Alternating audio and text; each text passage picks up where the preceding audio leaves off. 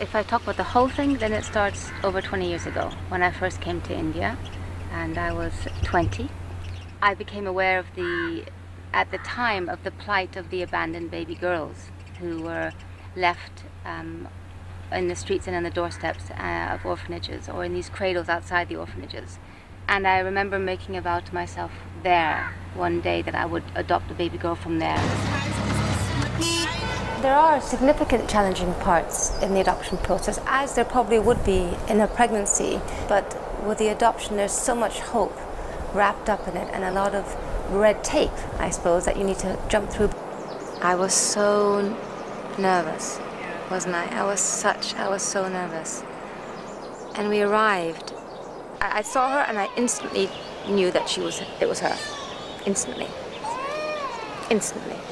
And all I wanted to do was protect us, and I said, please just let her sit, and she doesn't need to do anything. I just need to watch her from afar. Just let her be. And they did let her be.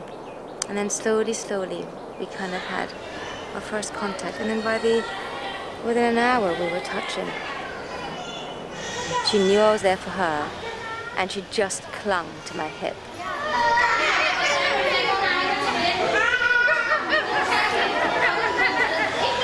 You're taking her home today, right? I am taking her home today.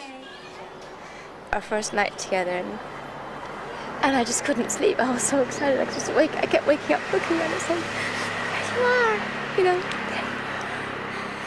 And she slept 11 hours and woke up the next morning and looked at me and went, hi.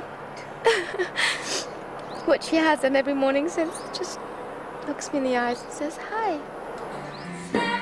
Our first morning and we're dancing. And from then on it's been just a honeymoon. Yeah, she's just been such a joy. She's just such joy. I often describe her as a ray of sunshine. She's also an incredibly special little girl who I think is quite magical in some ways. She has the most beautiful sense of goofiness and fun, and she's cheeky and bright and incredibly loving, and she's infectiously happy, and she's capable of spreading that to whoever she meets. She changes every day what she wants to be.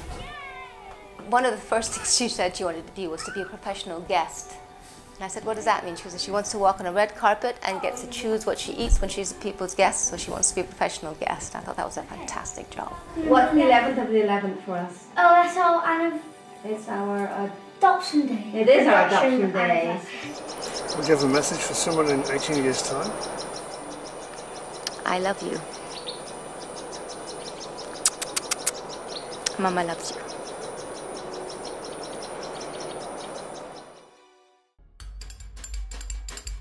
Click the videos to watch more Londoners, and don't forget to subscribe.